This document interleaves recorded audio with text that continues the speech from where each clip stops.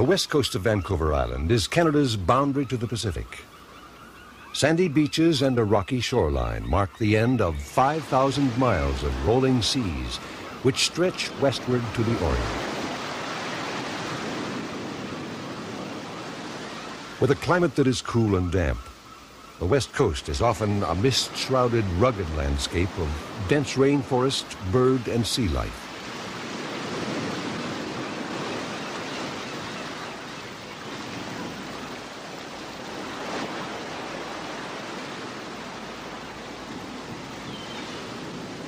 The West Coast Trail, once a life-saving trail for shipwrecked mariners, now draws hikers from around the world.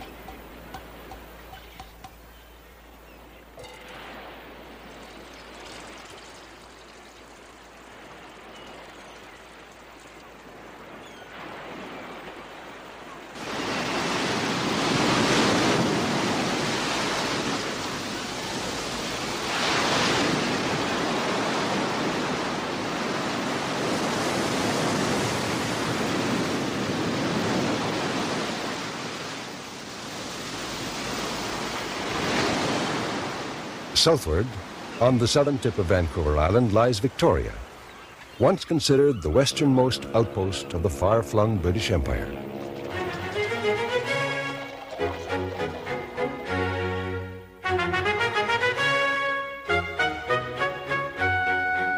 Today, Victoria is the provincial capital, but the city still retains an atmosphere of its British past.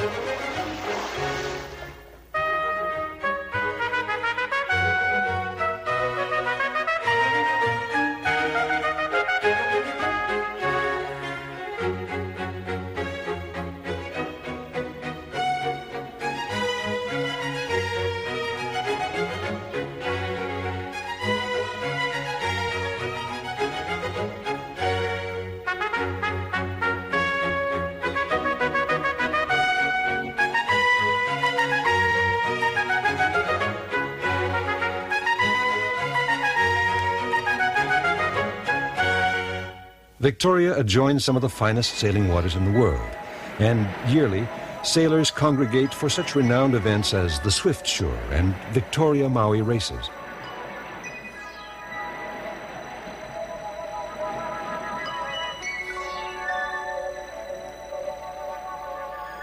And for those who'd rather plumb beneath the surface than sail upon it, no better salmon fishing is found anywhere. Record-breaking fish of every species are caught routinely all along the BC coast.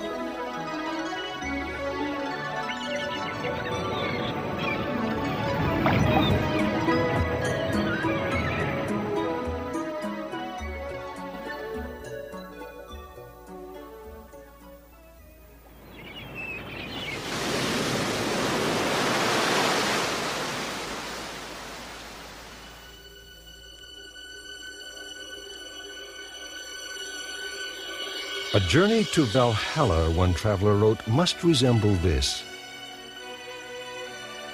And truly, the trip north of Prince Rupert along the BC coast, past rugged shoreline and soaring mountain peaks, past the mouths of fjords too numerous to count, does resemble a journey to the home of Nordic gods.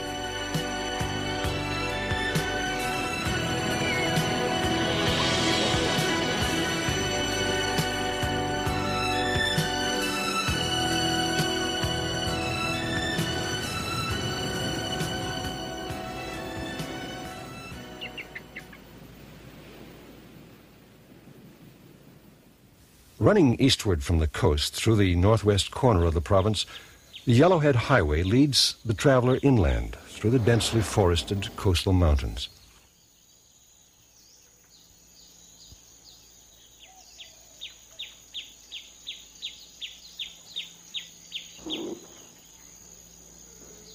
The first travelers to this region arrived before the dawn of history via the Asian land bridge and settled here in the Hazeltons.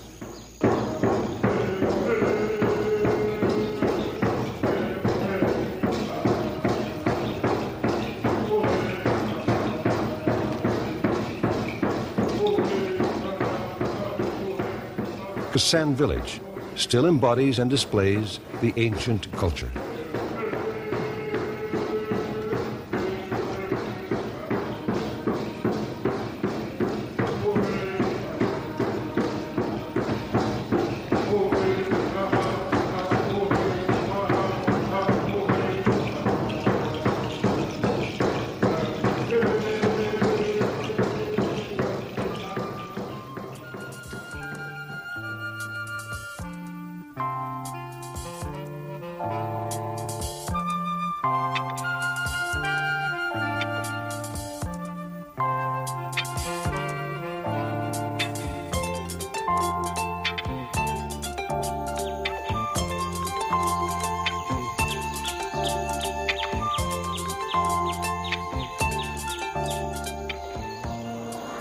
Crossing to the northeast corner of the province, mountains give way to rolling plains. From here, the prairies flow south and east to fill the entire interior of North America. The Peace River is one of the most recently settled regions of British Columbia, settlers arriving here in 1940 with the building of the Alaska Highway. But like the prairies, the Peace River's song is a song of open country, of big skies and land.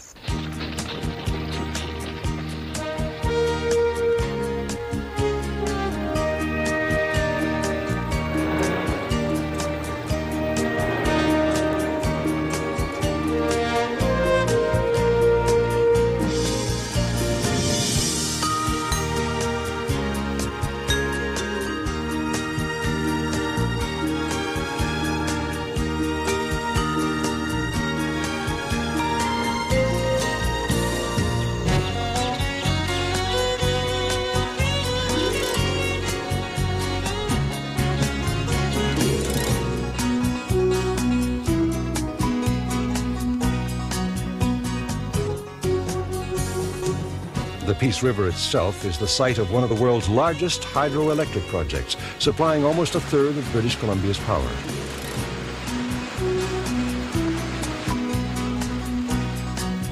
And there is oil here, too, making the Peace a prosperous new frontier.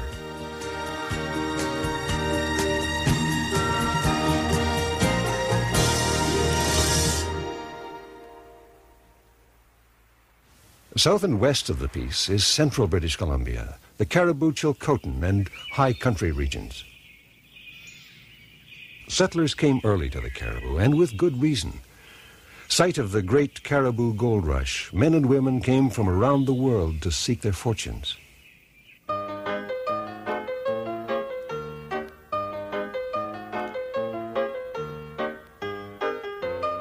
And the lure of gold still brings people to the Cariboo, but nowadays, it's to pan amid the restoration of historic Barkerville.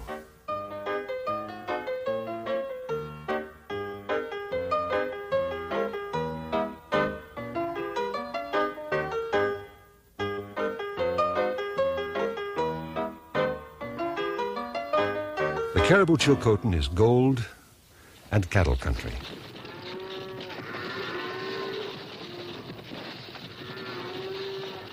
The rolling grassy hills make perfect rangeland and one of the prime beef-producing regions of the province. And wherever you find cattle, there are ranchers, roundups, and a peculiar form of relaxation called the rodeo.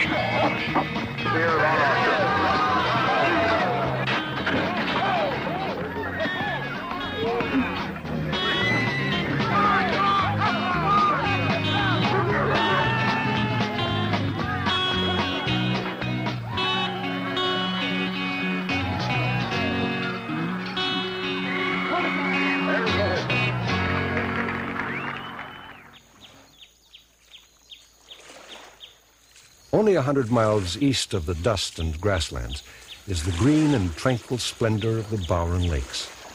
Mile after mile, the canoeist passes pristine wilderness and wildlife.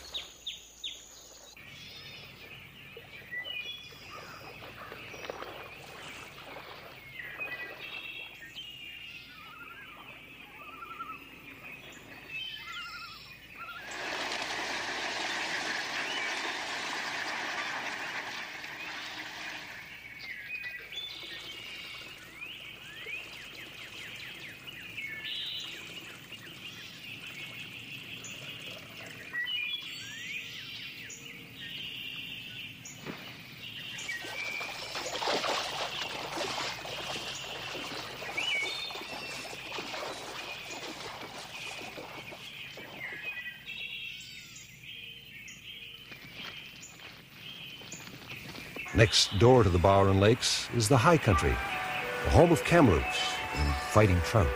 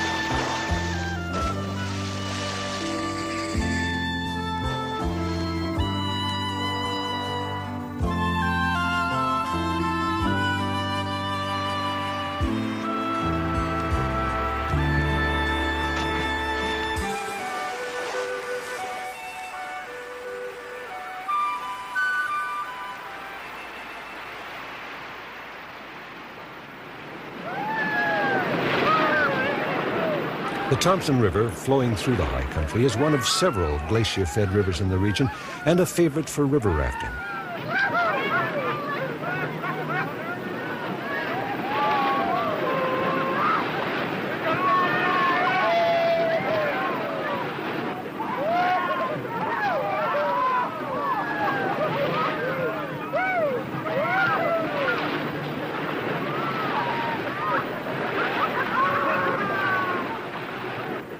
The snows and ice fields which feed the Thompson lie further east, high up in the Rocky Mountains.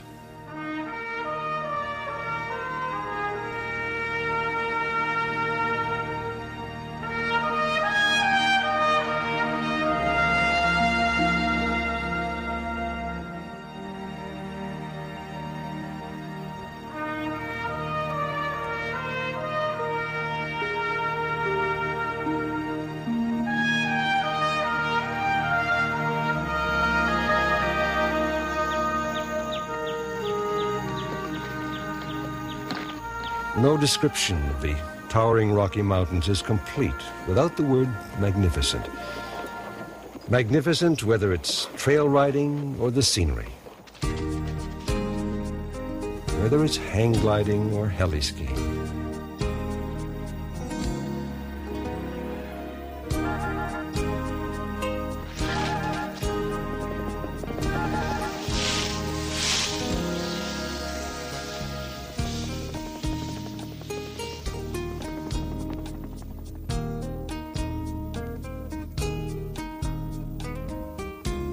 And the Rockies are a place where nature and man are still trying to learn how to get along.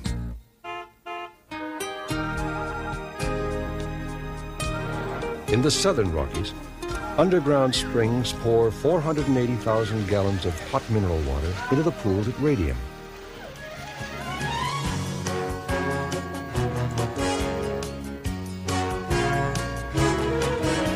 Next door at Kimberley, the city has imported Old Bavaria.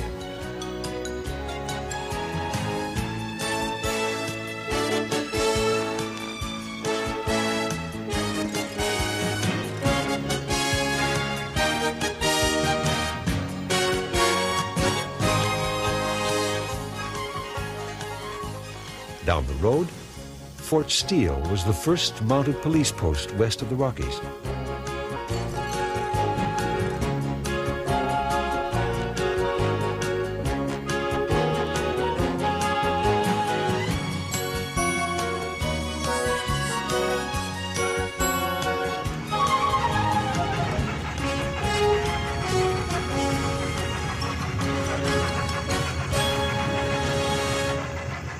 The main rule for attracting tourists has always been the same. First, you build a way to get there.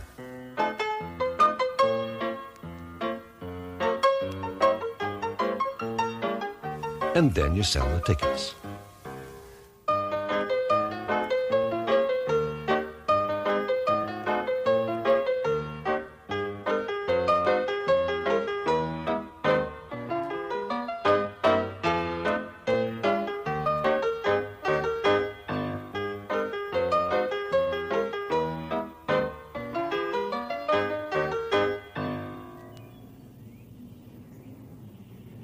Nestled next to the Rocky Mountains in the southeast corner of the province are the Kootenays, a region of swift rivers, fresh mountain streams, and lakes which are deep and crystal clear.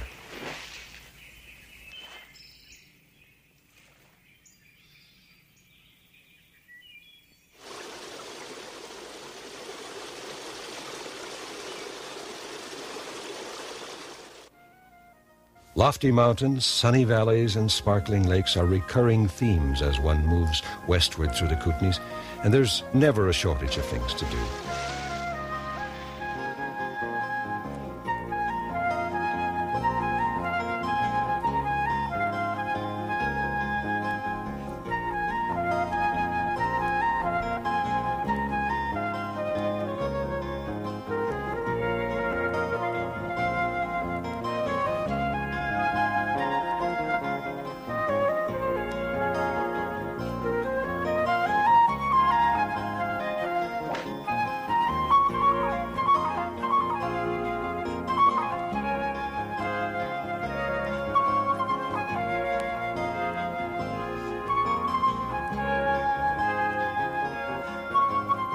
You can try something different every day, whether it's bathing in hot springs or exploring Cody Caves.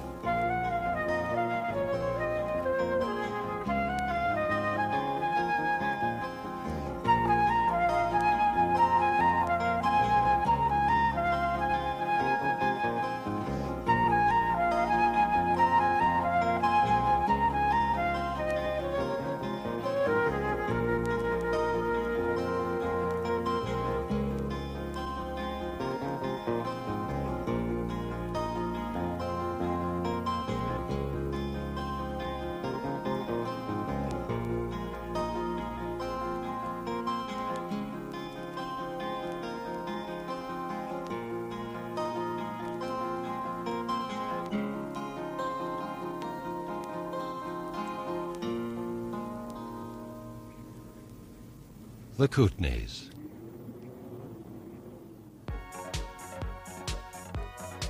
"50 miles west of the Kootenays is the Okanagan, with its sun-drenched hills and orchards producing Canada's finest crops of fruit.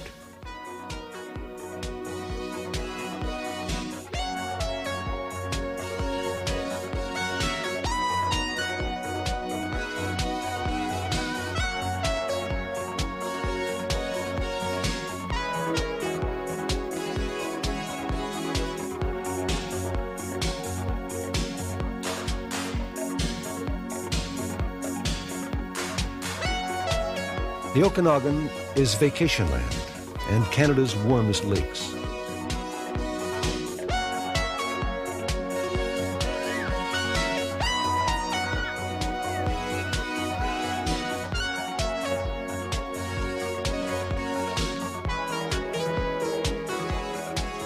The Okanagan is summer sun and boat races and a game farm.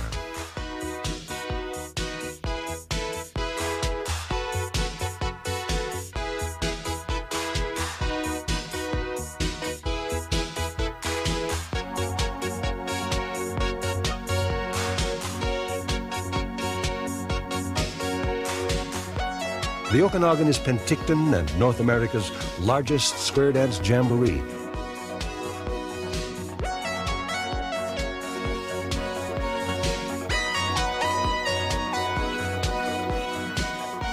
The Okanagan is the Peach Festival and the Kelowna Regatta.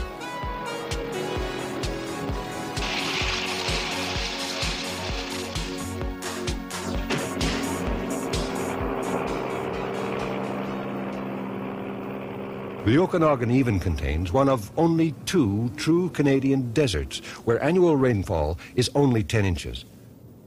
The dryness of the region, the sand and sagebrush hills, are caused by the Okanagan being located in the rain shadow of the coastal mountains, the last great barrier standing between the interior of British Columbia and the Pacific Ocean.